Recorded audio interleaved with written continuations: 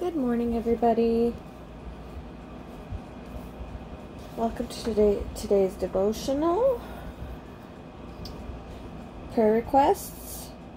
Gary Scandal's youngest daughter needs prayers because her life is going downhill, spiraling out of control due to bad decisions and addiction.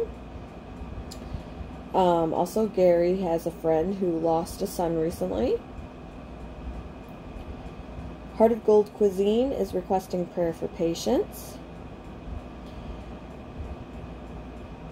Bruce, also known as Batman's Ghost, or Bruce Haas Batman, requested prayers for guidance.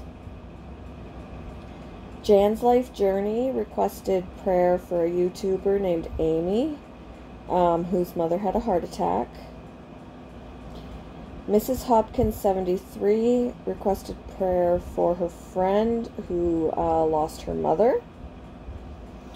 And Susan Robertson has to go to the eye doctor. There's something going on with her eye. So I guess she's looking at possible surgery. Maybe something else can be done. So she's waiting to find out about that. Today's scripture is from Luke chapter 8, verses 11 to 15. This is the meaning of the parable, the seed is God's word.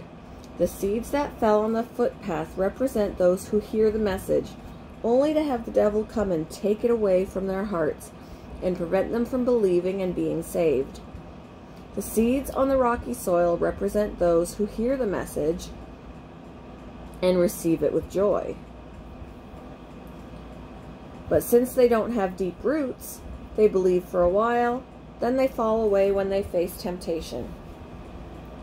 The seeds that fell among the thorns represent those who hear the message, but all too quickly the message is crowded out by the cares and riches and pleasures of this life. And so they never grow into maturity.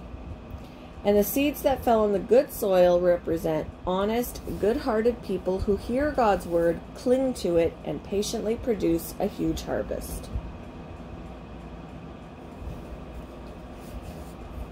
The devotion today is titled Sun Followers. Sunflowers sprout in a carefree manner all over the world. Pollinated by bees, the plants spring up on the sides of the highways, under bird feeders, and across fields, meadows, and prairies. To produce a harvest, however, sunflowers need good soil. Well-drained, slightly acidic, nutrient-rich soil with organic matter or composted, says the Farmer's Almanac. Finally produces tasty sunflower seeds, pure oil, and also a livelihood for hard-working sunflower growers. We also need good soil for spiritual growth. As Jesus taught in his parable of the farmer scattering seed, God's word can sprout even in a rocky or thorny soil. It only thrives, however, in the soil of honest, good-hearted people who hear God's word, cling to it, and patiently produce a huge harvest. Young sunflowers are just as patient in their growth. Following the sun's movement throughout the day, they turn sunward daily in a process called heliotropism. Mature sunflowers are just as deliberate. They turn eastward permanently, warming the face of the flower and increasing visits from pollinator bees. This in turn produces a greater harvest. As with those who care for sunflowers, we can provide a rich medium for God's word to grow by clinging to his word and following after his son.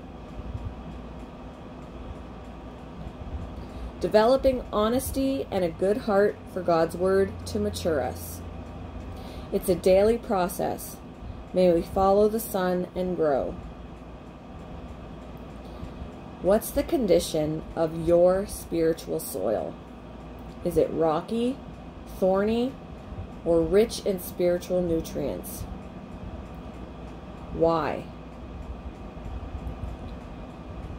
When you follow the sun daily, how does this practice impact your honesty and heart?